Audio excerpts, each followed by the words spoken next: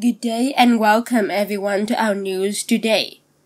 Expanding their brood, Prince William and Duchess Kate Middleton have sparked rumors that she will be pregnant with baby number 4 soon. It turns out the couple has been teasing having another kid for a while. An insider told Us Weekly in 2019 the royal duo would love to have one more child. They welcomed their eldest son, Prince George, in July 2013, followed by Princess Charlotte in May 2015. Kate then gave birth to their youngest child, son Prince Louis, in April 2018. It's been a blast watching their little ones growing up and get closer over the years.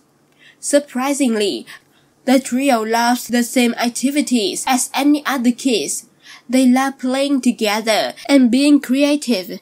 The insider continued about the young siblings. Painting, baking, and building things are all activities they enjoy, and now that Louis is a bit older, he gets involved too. Of course, like with any young kids, George, Charlotte, and Louis do get into little tiffs from time to time. It's usually over silly things like toys or what TV shows they want to watch, but most of the time they get on, the source divulged. That being said, William and Kate are raising some seriously talented kids.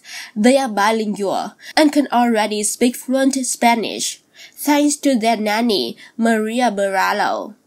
An insider previously told Life and Style about the little royals.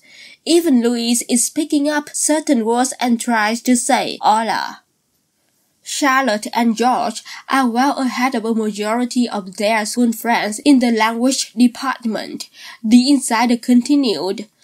William, who speaks 5 languages, English, French, Swahili, Welsh, and Gaelic, asked Maria to introduce Spanish to the kids at an early age so that it would come naturally to them, and it's worked.